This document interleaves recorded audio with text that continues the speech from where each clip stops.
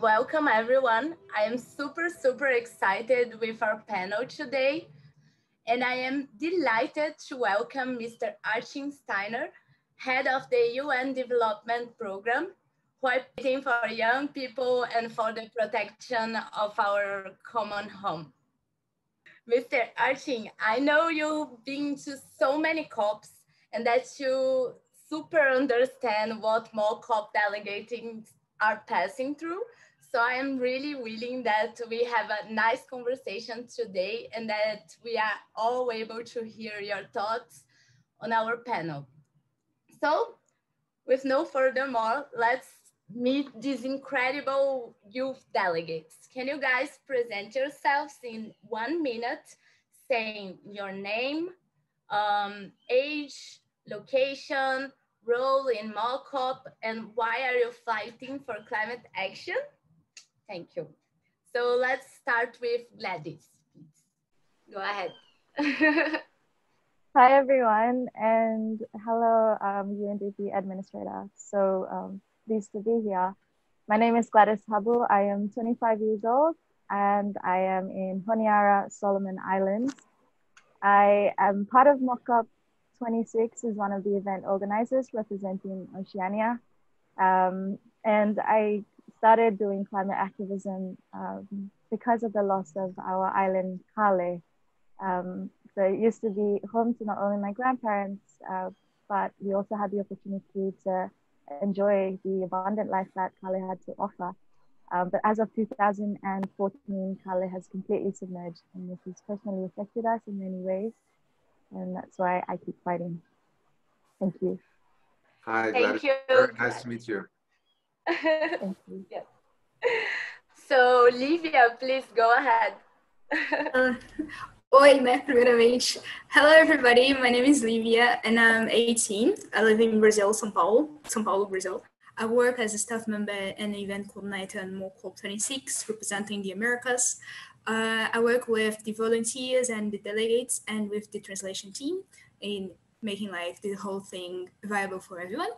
And I went for the climate activist because like I went last year to the Stockholm General Water Prize, and I just noticed that people just don't have like the same education now around the world, and it needs to be democracy. As the same way, people do not feel climate crisis the same, and it is doing us to lead it in different ways and do not be together and lead it in there.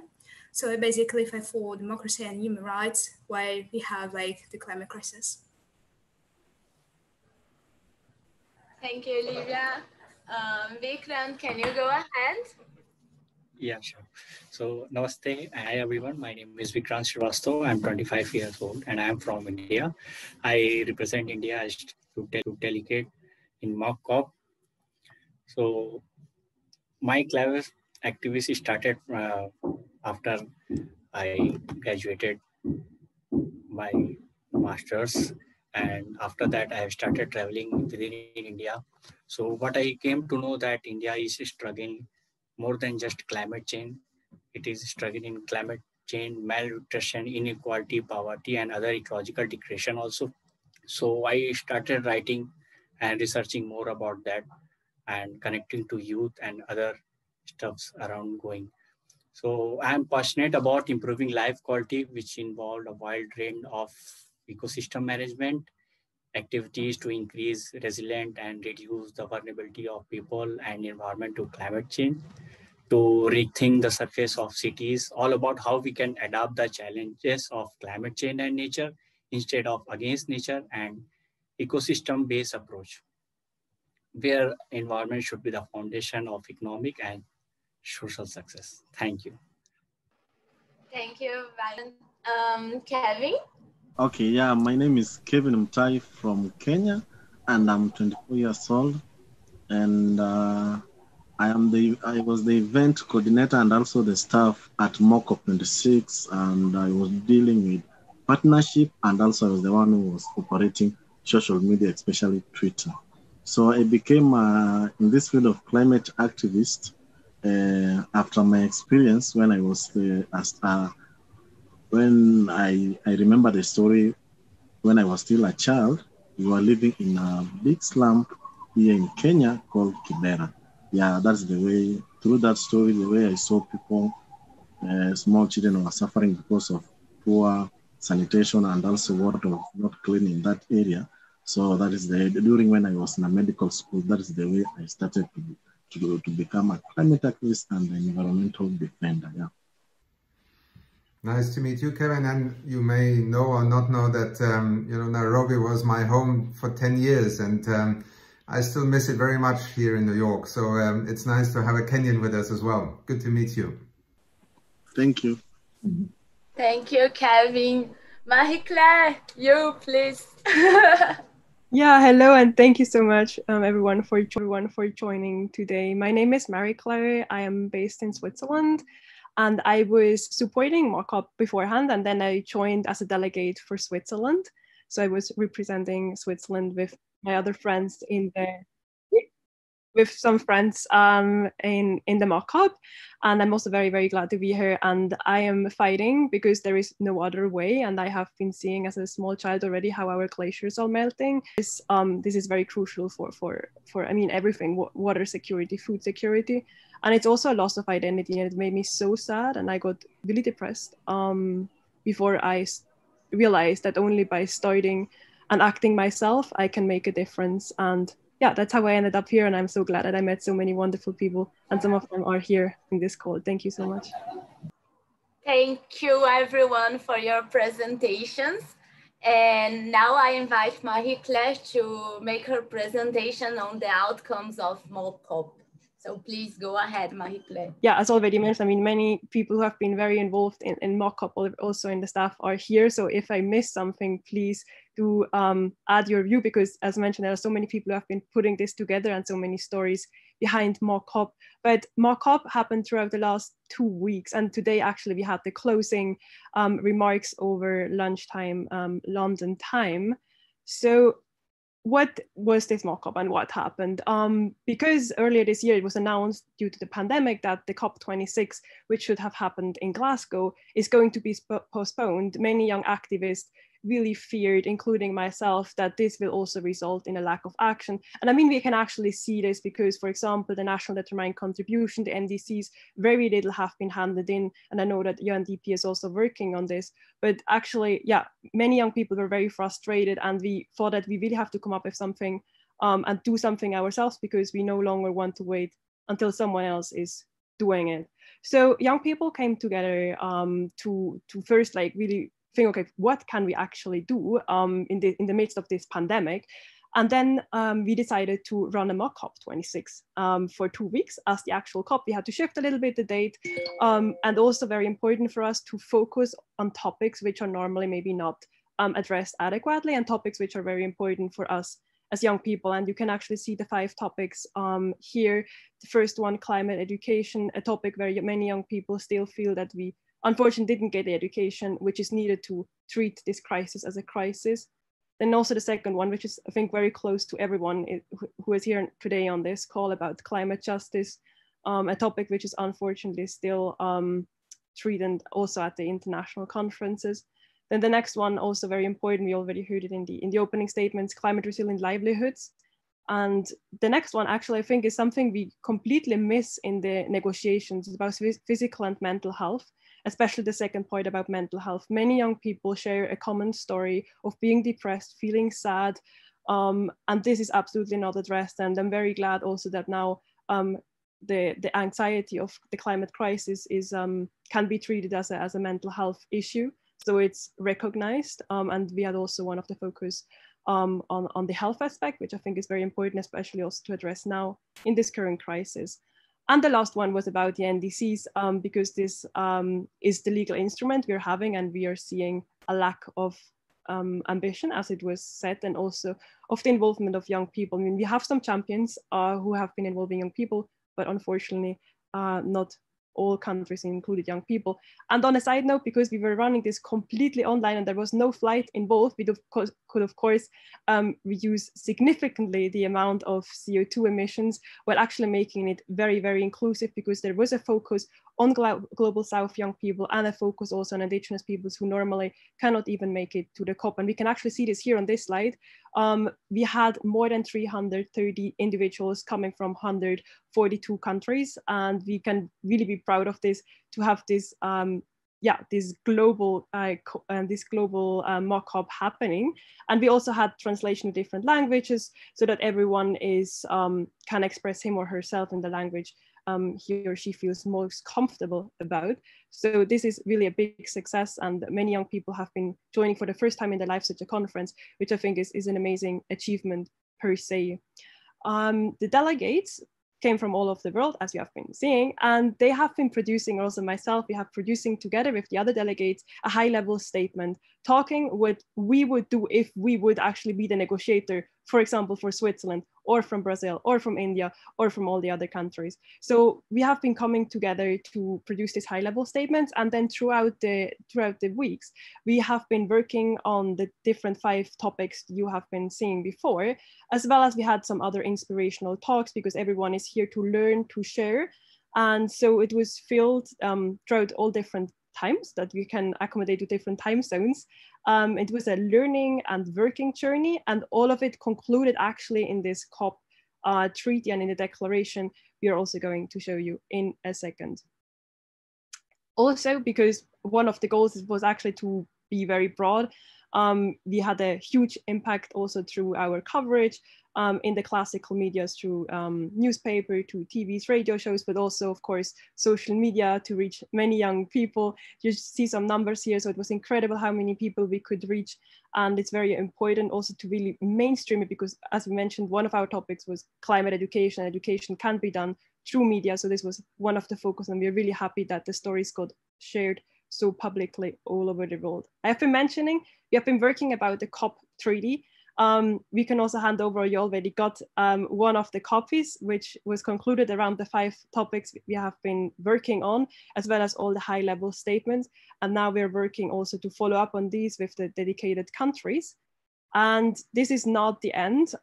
We want to be engaged. We are going to be engaged. There are other youth conferences coming up. We are working on linking them. There is the global COI Conference of Youth in 16 happening in combination with the COP26 in Glasgow through the Yango Youth Constituency. There is a virtual COI happening in March, because again, we cannot meet. There are local conferences going on. So I think young people really demonstrated that we can working on a global scale together, that we can collaborate. And yeah, here also, if you want to follow us or if you want to stay in touch, this is how people can reach out to us. This was a little presentation, but if someone has to add something, please do add your inputs.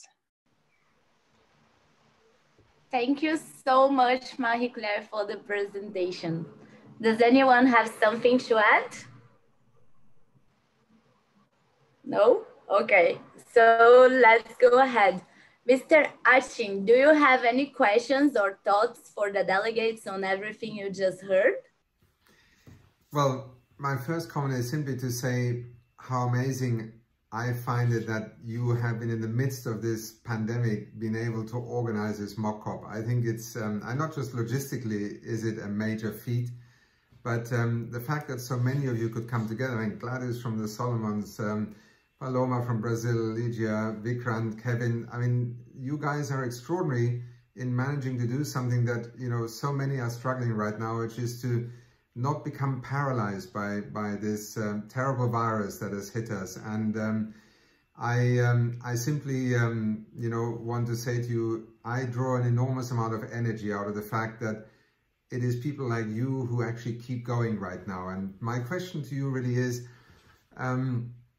how did you find organizing a mock COP? Because in one sense, you have embraced the fact that this is an intergovernmental instrument where, you know, sovereign nations come together and try to find common cause in the face of a problem that hardly anyone is denying anymore. But how is it when you suddenly were delegates and you had to represent, you know, the Solomon Islands versus maybe Switzerland or the United States or Brazil or Germany? And did you find yourself having to suddenly look at differences and different interests, or was it still quite clear that there is a common purpose.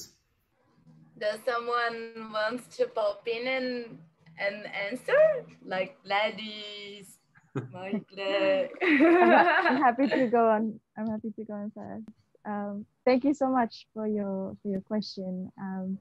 I think many of us would agree that it has been really challenging all throughout Mock COP, but also very successful and rewarding in a sense as well. Coming from the Solomon Islands and having my full-time job still going on at the same time, I was still able to stay up at night, somewhere in the middle of the morning to come on, because this is a very important issue that we need to be addressing. And I can't go to sleep at night knowing that there's still a lot to be done. And that is what sort of keeps me going here. And I'm sure a lot of the others will also feel the same as well. And so I think being able to represent Solomon Islands means a lot.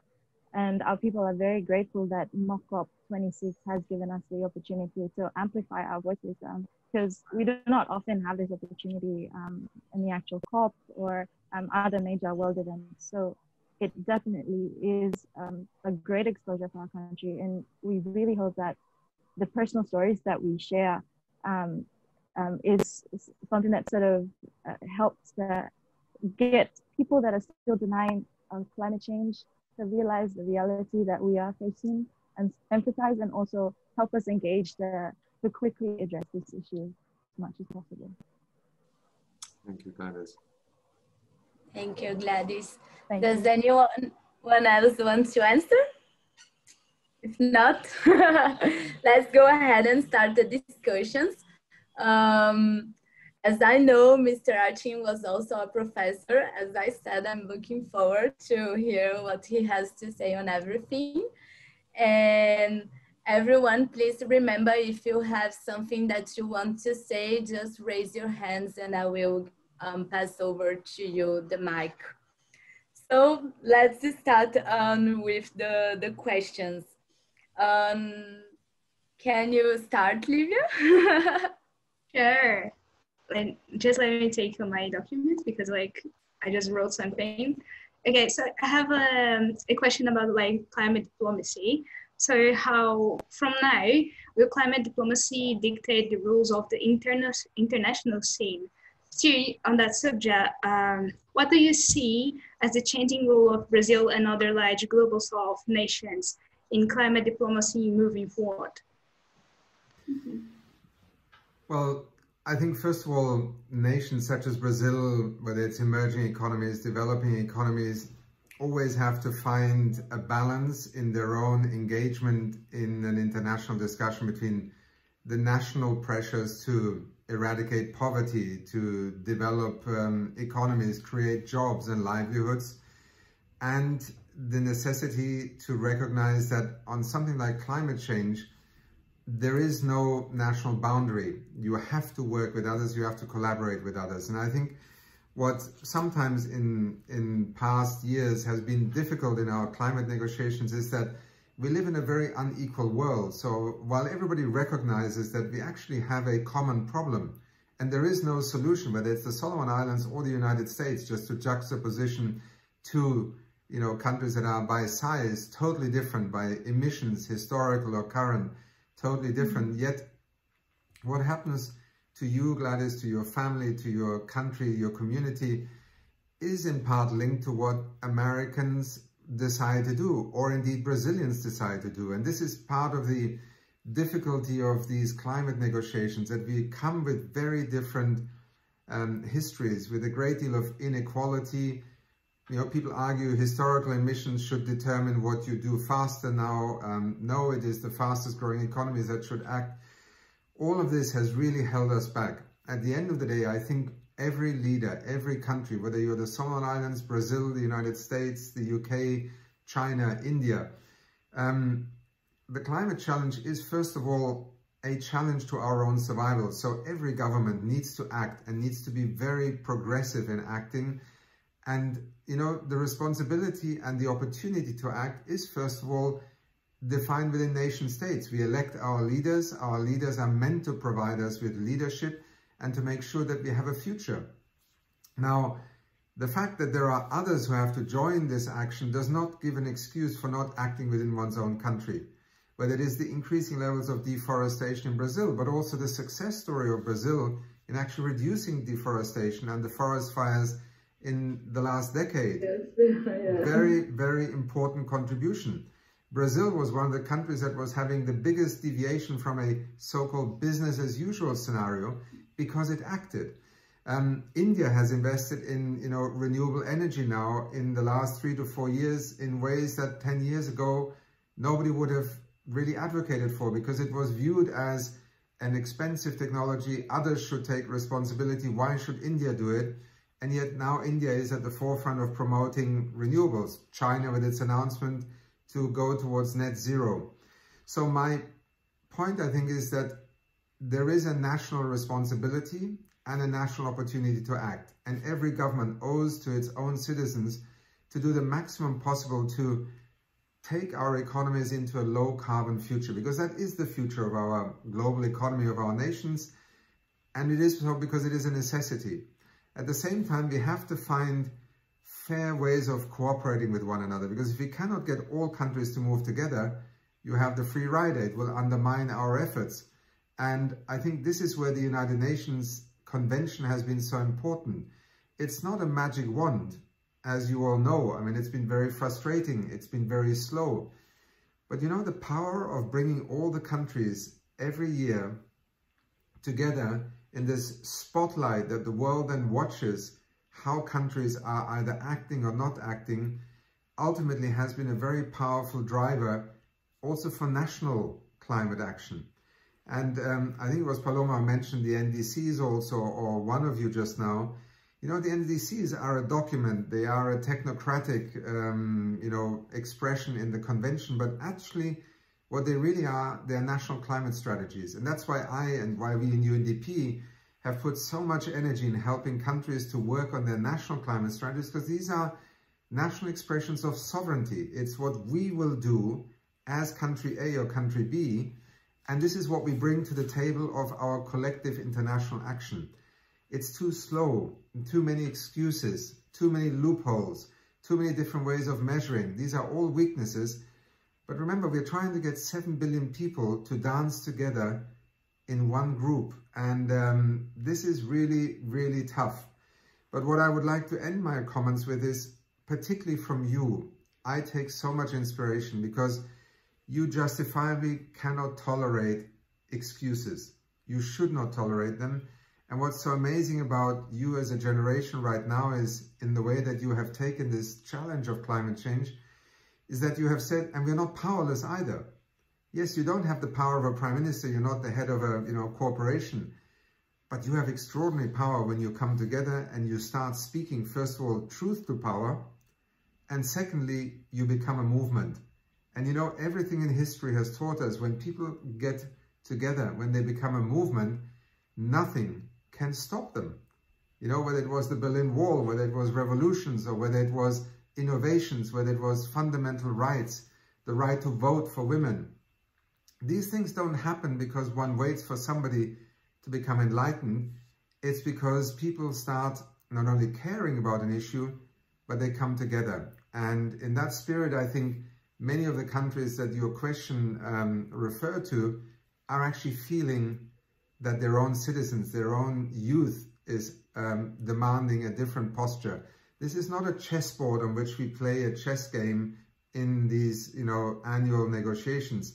This is about responsibility and opportunity to act, and to act now. And I think that is why, again, to just say these NDCs and national climate strategies, they are a means to an end. They're not an end in themselves.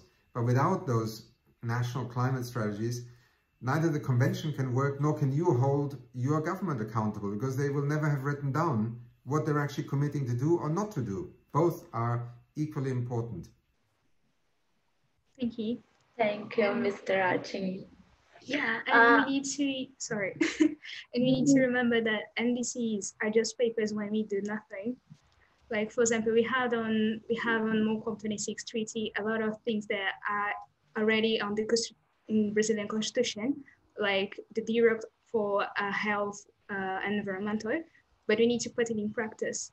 So if we don't do it, it's just words, it's just like speeches. Thank you. True. I mean, I can add nothing to what you've said, Lívia, and I would simply say it's in the same logic that we hold governments accountable. And, you know, just in your part of the world, if I may use that expression, you have seen just over the last year how people have come out onto the streets. They have demanded constitutional changes. They have overthrown governments. They have voted out leaders.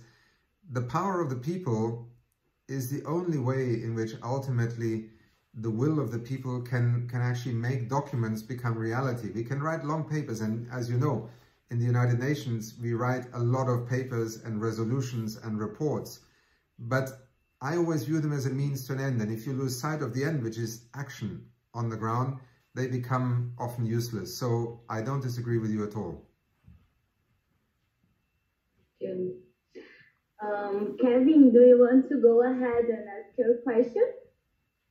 Okay, yeah, I think why it's very important to include the MAPA country, Global South country, especially in, and also youth, especially in this policy where they have been discussing maybe policy about climate change, especially in this climate forum like COP and other climate forum, yeah. I agree entirely with you. And, you know, when I lived in Nairobi, which was, you know, in the years from 2006 to 2016, it was actually the moment when, you know, Africa began to develop a collective voice in the international climate policy arena. Because, you know, the continent is large. There are many individual countries, you know, just having the money and the expertise to field all the experts in these different areas is difficult. And the African Union played a remarkably important role in bringing, you know, the continent's many voices together. And I think it marked a real turning point in the climate conferences, because Africa could speak to the world both about the impact that climate change was having on its people, on its economies, but it also was beginning to provide leadership in the way that, you know, many African countries today have not the challenge that some of the more industrialized countries have, that they have very heavy old technology legacy economies. And, you know, I witnessed that in Kenya myself. Kenya is actually one of the world's leaders in renewable energy, whether it is geothermal power, and, you know, Kevin can tell you a lot more about this than I can. Kenya is a pioneer on the African continent, you know, and it provides vital, stable power production for the national grid. But then Kenya is also building the largest wind power farm on the African continent right now. And it did so often against the advice of traditional economic planners and development institutions, because it believed that its potential for renewables is very significant and it had to take a step into the future. I think it is that kind of story and reality check that is so important in these conferences of the parties, because we talk about figures and carbon emissions and GDP and so on. The truth is, in Kenya, it was initially access to electricity. People in large part didn't have access to electricity. So how do you, first of all, connect millions of people to electricity, which is central to enabling development to progress, but at the same time, not recreate a fossil fuel-based electricity economy of the last century, but invest in the future? And this is so much of what we need to, you know, not only persuade politicians to do, we have to convince our own citizens that actually this is a shortcut to progress. And, you know, today it's much easier than 10 years ago, because today renewables often are more competitive than fossil fuel production of electricity anyway. But I think in that sense, we need the developing world, not only in a sense as a participant in the COPs, they need to shape the agenda of the COPs, and they need to bring the reality of developing nations into that joint effort of how we deal with climate change. It's central to the success of having a transformation pathway in the global economy. And just to give you a sense, if Africa were to say today, look, we have probably 2 billion people by the year 2050 on our continent. That would add, because there are only 600-700 million people, 600 million in Africa today who have access to electricity. So just for the existing population, you would have to, connect another 400-500 million, and then you would have another billion citizens. So if Africa were to simply use coal, oil, and gas, we would add, the consumption of, China plus half of India put together again in terms of carbon emissions. That is why Africa matters so much, both as, being at the receiving end of the impact of climate change caused historically by others, but also as a key player in shaping a 21st century power economy in the way we move forward. So, Kevin, it starts sometimes with the village and a household that suddenly has, for the first time in their lives, access to electricity.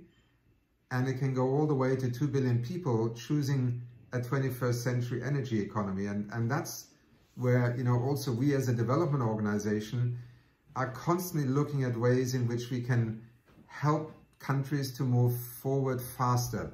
And that is very, very important. Okay, yeah, thank you very much. And you are talking about renewable energy and so I think yesterday I saw an article on one of our big newspaper here in Kenya. It was saying that, most of the Kenyan people now, they are from electricity to this fossil fuel electricity, especially to solar panels. So, but the government, because Kenya Power here in Kenya is monopoly, we don't have another company. So solar panel have been giving them high competition. So currently, as I'm talking, they are now want to pass a policy where they are going maybe to stop most of the people using solar panel. It was on the article, I think, yesterday. And it was very bad to see that most of the people are now trying to go into renewable energy, but our own government, Kenya, want to push people again to this electricity, not renewable energy. Yeah. I don't know the details, but in the way you describe it, it would be going back in history. And I think, Kenya was very bold some years ago because it actually reduced and removed tariffs, as you say, on renewable energy technology and made it easier for people to invest in. I'm still quietly, but very proud of the fact that, we built a new headquarters for the United Nations Environment Programme where I worked before in Nairobi. And it was the first building on the African continent that was totally powered by a solar roof installation. And we did that in the middle of Kenya. And very soon afterwards, shopping malls and buildings and so on followed this. And solar is part of the future of Kenya. And, let me learn a little bit more about what might explain some of the decisions that you mentioned just now. But as you all know, in our countries, there are different moments in politics, and I think we always have to be vigilant and ask the question, why? Why are we doing something, or why are we not doing something? This is part of the public debate we have. In that spirit, I hope that where Kenya has been a pioneer and a global leader, it will continue to be so, because it has shown what is possible by being bold. Thank you, Mr. Achim. I just want to put in everybody's mind that we only have 10 minutes left.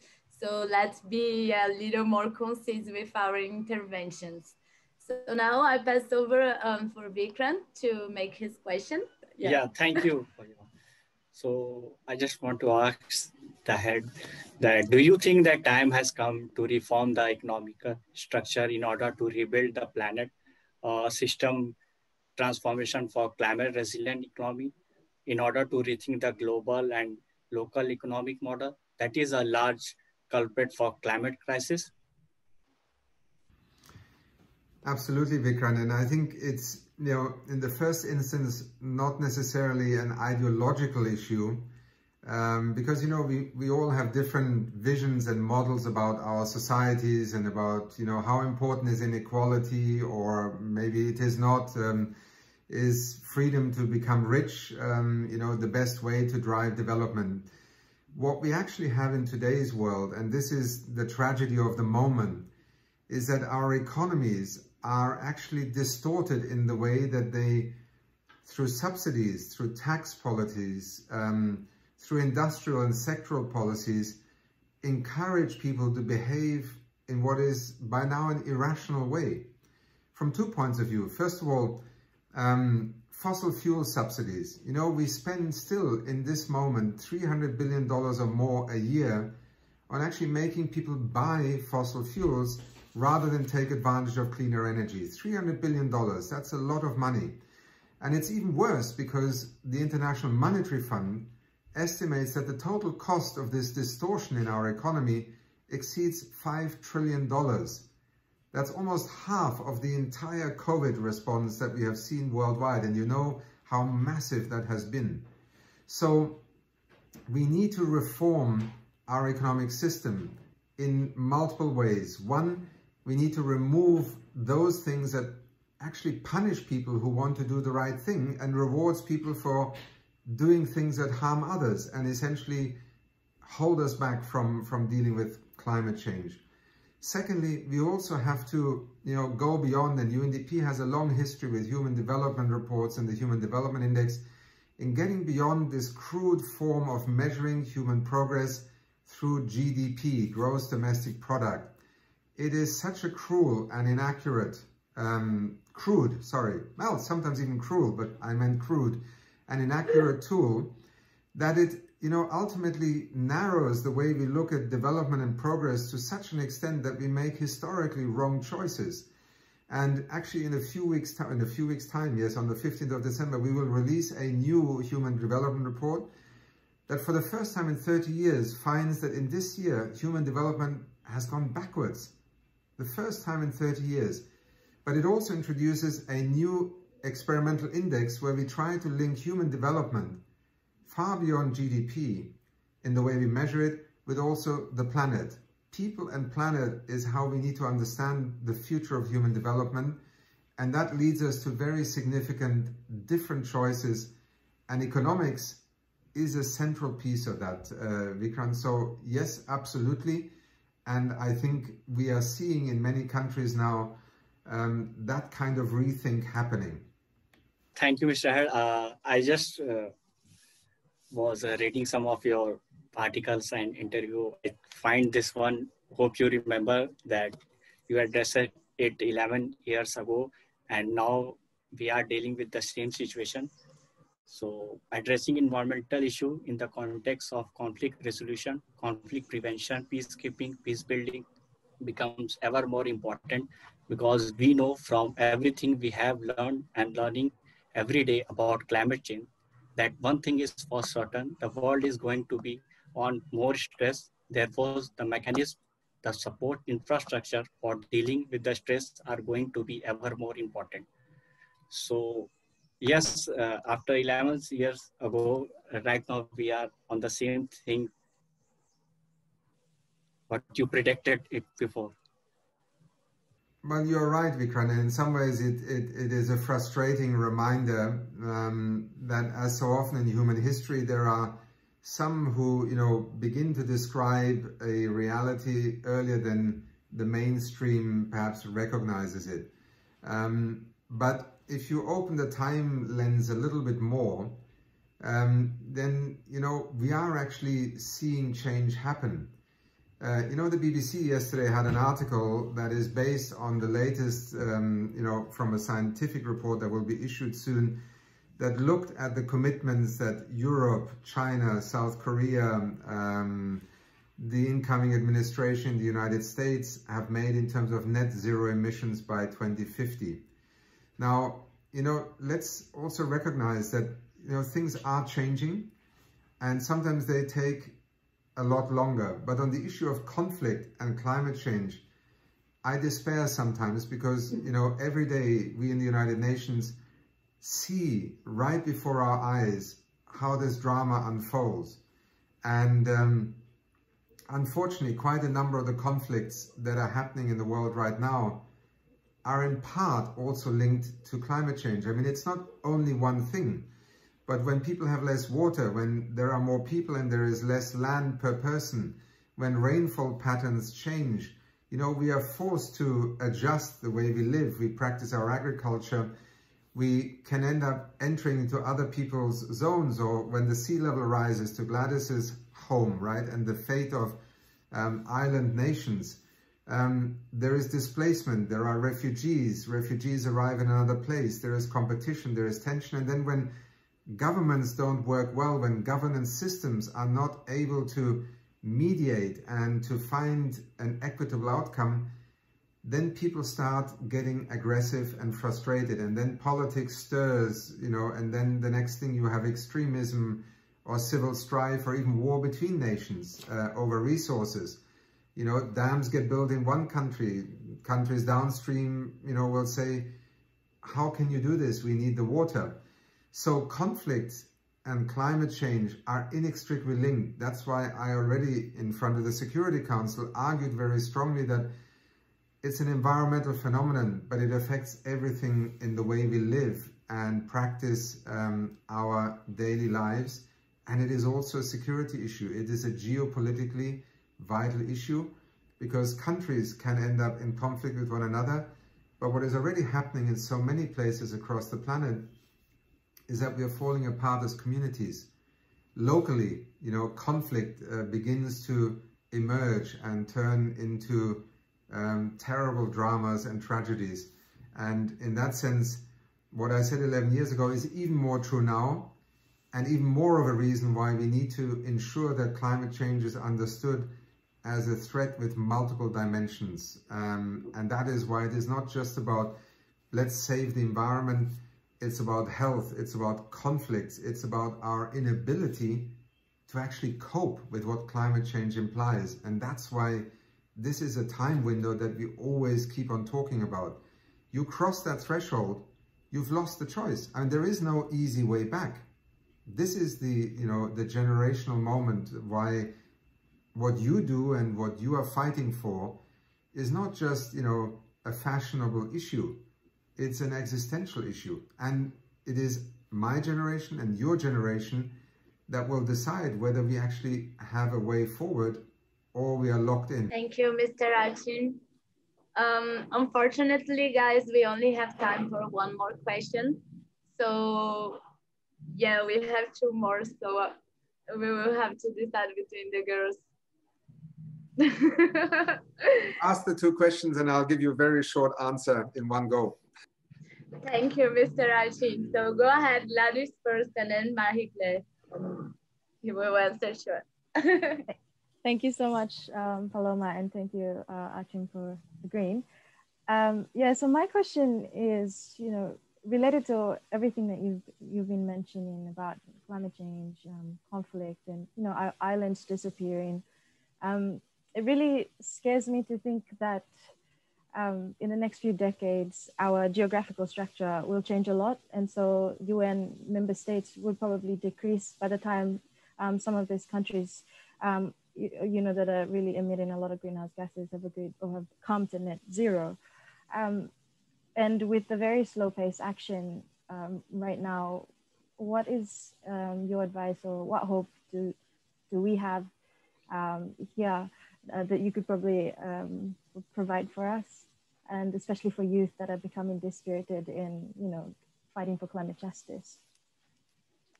Thank you. Marie-Claire? Yeah, actually my question can be answered with a yes or no. So climate education was one of the focus areas of Mock COP and also in the final declaration. And while considering we are in the midst of a climate crisis asking for an unprecedented change, do you think that it's time for the UN to support making climate education a core compulsory subject to every school national curriculum? So I'll start with the last question. Yes, it is fundamental.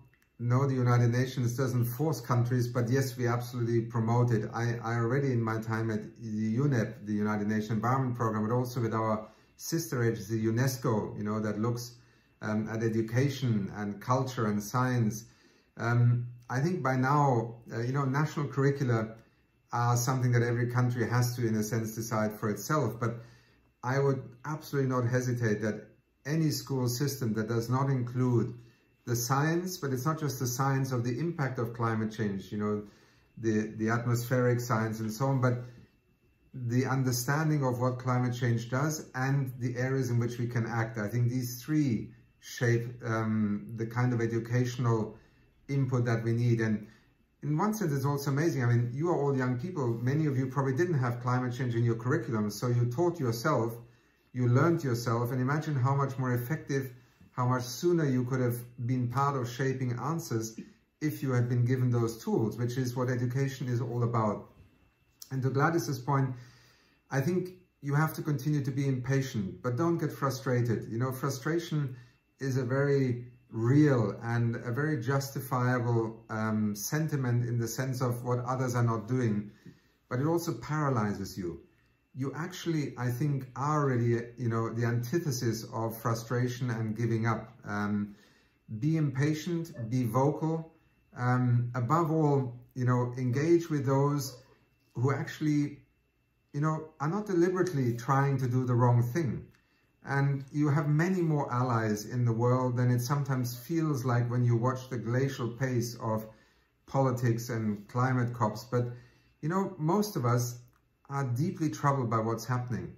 I happen to be a UN bureaucrat, by definition, who, embraces the part that the UN can play in helping the world address this issue, but with the rules within which I have to work, the rules of intergovernmentalism, of, consensus building, sometimes of very stupid arguments being used to, essentially, beat another country at a certain negotiation.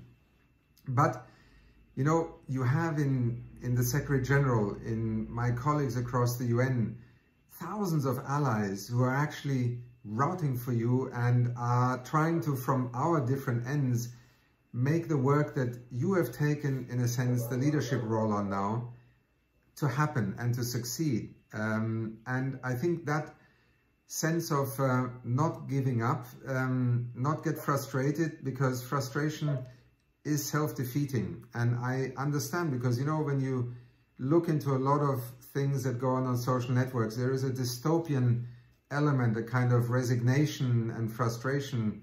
And there was even a survey right now that many people don't want to have children anymore because of climate change. That's not the answer. I think we need more people to believe what I believe deeply myself, that, we actually can shape the future. We have choices to make. And it is through, young people, older people, people outside government, in government, coming together, that will actually make it happen. And remember, the story of human progress is not one of, going into dark tunnels. I mean, just in the last 200-300 years, we have reduced extreme poverty on this planet, while we have, increased the world population from 1 billion to 7 billion, like never before in history. We've gotten rid of diseases. We have more literacy. We have essentially more technological possibilities than ever in human history, whether it's the digital frontier or renewable energy. It's all possible. And the biggest thing that you bring to this equation of inertia and excuses is the energy that you can bring and the inspiration that you can bring, not just to your peers, but in fact to people such as myself. So in that sense, just the fact that you organize this Mock COP is just another amazing example of it. So just keep going. And thank you so much. Thank you so much for saying that. Thank you.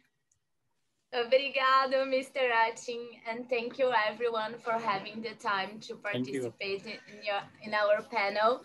And also thank you to Mock COP and UNDP for making this conversation possible. Yeah, thank you. And my privilege, and Paloma, you are the gentlest moderator and timekeeper I have seen in a long time. Thank you. Muito obrigado. Ciao, ciao. Abraço.